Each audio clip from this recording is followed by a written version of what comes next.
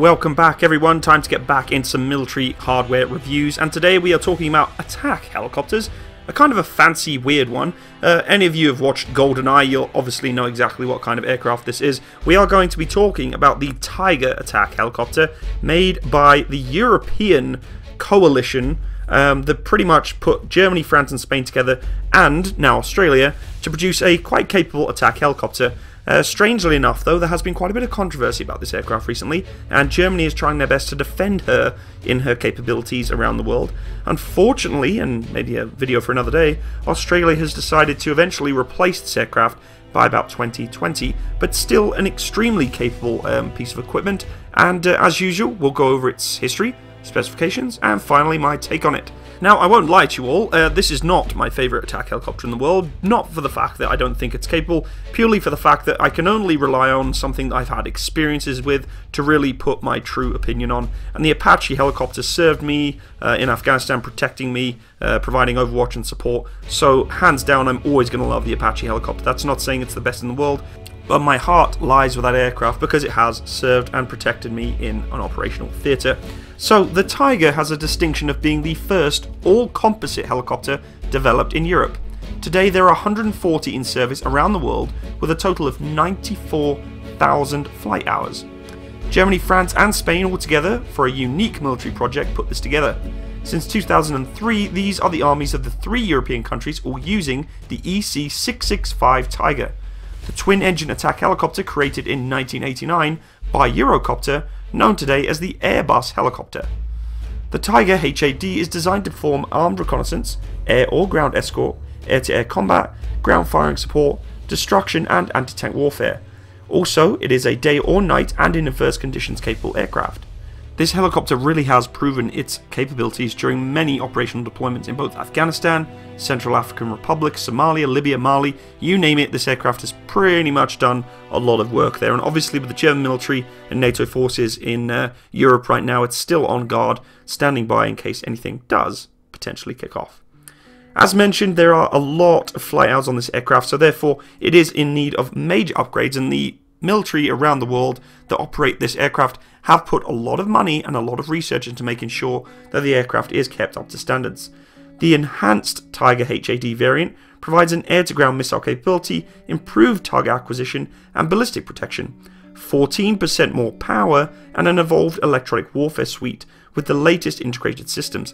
To be honest with you folks, this aircraft has had some rough times. You know, it's an aircraft that is really a little bit ahead of its time for when it started, because they were really trying to put a lot of electronics into this aircraft that just weren't quite ready for it. There was some running pains with it for sure, but today, with the upgrade packages that it has, it is an extremely capable attack helicopter. The story of the Tiger starts back in 1984, right in the middle of, obviously, the Cold War. Both French and German governments created a joint venture for producing a new attack helicopter. The aircraft was supposed to fight against Soviet armoured fighting vehicles in a then not so hypothetical conflict. Aerospatiale, in cooperation with MBB, formed after the merger of Messerschmitt, began its first studies for developing a European manufactured attack helicopter.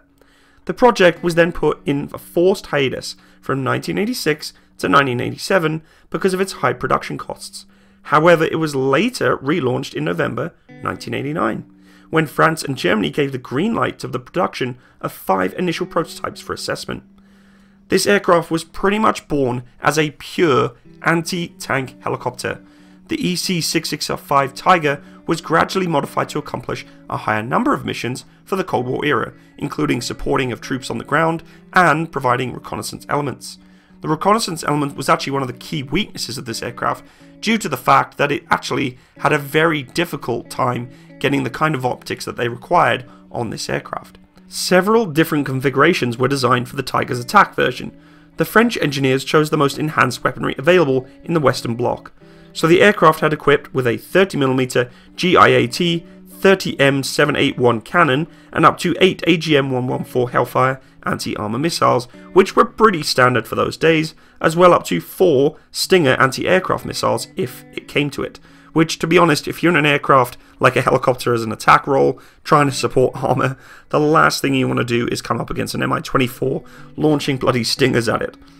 The EC665 Tiger can reach a maximum speed of 146 knots, or 271 km an hour, with a range of 515 miles, or 973 kilometers.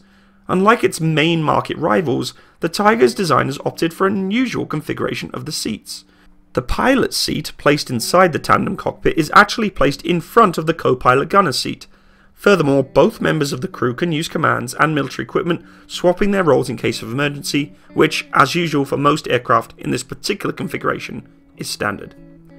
The Tiger HAD is a highly agile helicopter benefiting from a 13-meter 4-bladed, hingeless main rotor. It is likewise powerful thanks to two enhanced MTR 390 turboshaft engines. Avionics incorporated on the Tiger HAD are the Eurogrid battlefield management systems and the digital map display systems that are integrated with the radio and satellite communications along with data transfer links.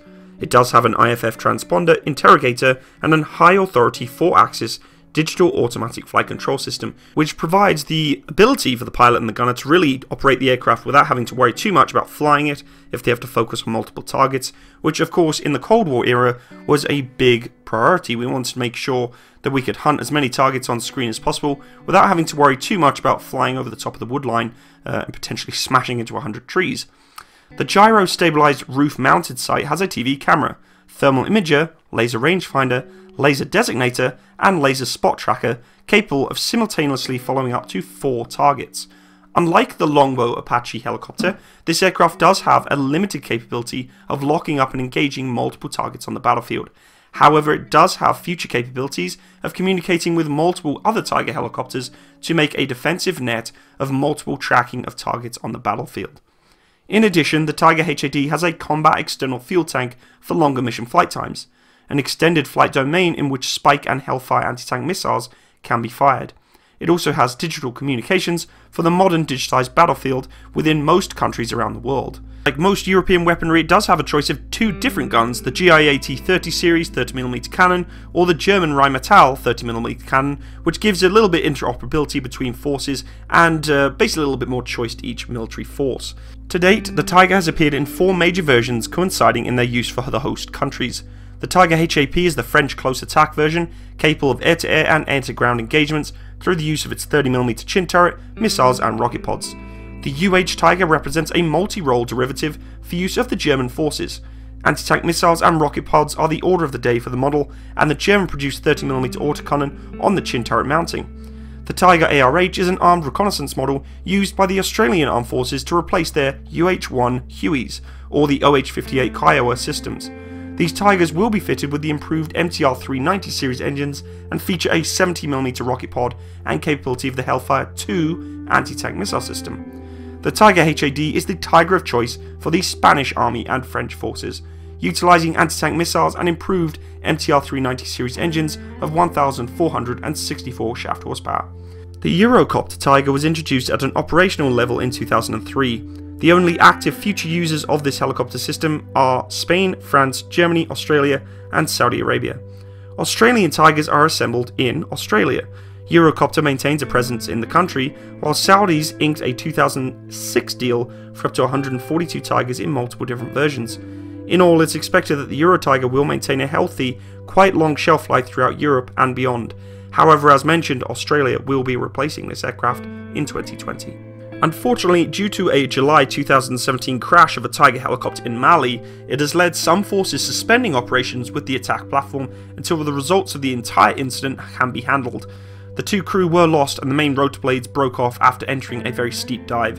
One of the most impressive features of this aircraft is it can do the loop-the-loop, which you'll see in multiple different, air shows and such, and it looks amazing. But at the end of the day, guys, it's one of those things that it doesn't need to do, and it's not required to do, and I don't quite understand why we still showcase its ability to do so. It's not getting into dogfights. I find it to be quite a kind of a risky thing to be putting their pilots under. I know air shows and all that good stuff, but I mean, helicopters really shouldn't be doing the loop-the-loop, just in my eyes. These things are designed to do what they're doing that you see right now, engaging armor from long distance, popping and shooting, scooting from behind woodlines and such. And, the Tiger has done a damn good job of that. It has had, some incidences where, you know, there's been accidents and such, but overall, I mean, the German military are very proud of this aircraft, and they've stuck true to it for quite some time and continue to do so. I've got to admit, it looks very, it looks extremely futuristic to me. It almost looks like the Havoc. Ever since I saw the GoldenEye movie, you know, I kind of just fell in love with this aircraft a little bit. It just looks really, really cool. Funnily enough, though, the Australian military is looking into replacing this aircraft with the Apache, you know, from the Americans, because at the moment, what they're saying is the long-term average cost per flight hour for this aircraft is 39,472 Australian dollars per hour. It is claimed within the defence sector of Australia that the rival Apache helicopter that's been brought into place as a flight hour cost is slightly more than $16,000, or about half of what Tigers are currently achieving. But the plot thickens because the flight hour costs are notoriously difficult to compare, and in the case of the Tigers, it would appear that defence industry has pretty much included everything except the kitchen sink in coming at what they think is the shockingly high number. Basically, the Australian military has said, you know what, we want something better, we want something new, and good for them.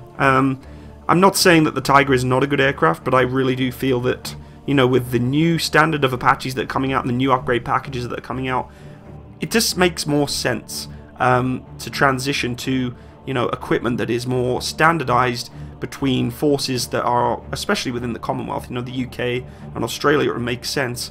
But, you know, at the end of the day, the Australians committed to a program that involved Europe, and maybe they don't want to let go of that program, I don't know. But whatever happened in Mali is now done, and the German military has actually said that the Airbus Tiger helicopters can resume flights.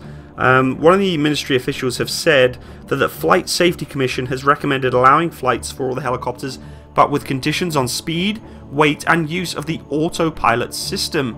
The order that they've given also requires additional safety inspections to be made. They did say that Tiger pilots to be very careful of rapid switches from autopilot to manual mode during turbulence, after initial indications show that such a switch may have played a role in the July crash that killed both crew members. Scary stuff, guys. You know, you'd expect high-tech technology like this to be able to transition between modes quite easily, you know, but maybe it's something that they've just, you know, not noticed. It's never really come up until someone's got it to that perimeter, the human factors kind of thing. But an extremely impressive aircraft overall, folks. I don't have any problems with the Tiger. I know a couple of my buddies who actually live in Australia, they don't have much love for the Tiger. I think it's mainly for the fact that they are starry-eyed for the Apache. A lot of people are, myself included. I won't lie, I'm a little biased. That's not saying I don't respect this aircraft, but after hearing about the crash and, you know, the fact that the aircraft really does have less targeting system data than, say, the Apache does, and even some Russian equipment, it's a little concerning, and maybe Germany is going to increase the upgrade packaging capabilities to these aircraft even more, or France or Spain or whoever else.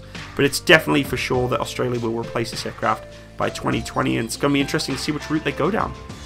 Overall, great aircraft, and I do have a lot of respect for it, but some definite worrying moments for this aircraft and its future for most of Europe too. We'll see what they do. Thank you so much for joining my video today, folks. If you do want to support my channel, please feel free to go check out my Patreon account, hit me up on Facebook, and hit that little bell button by the subscribe button so you can be notified of any upcoming videos in the future.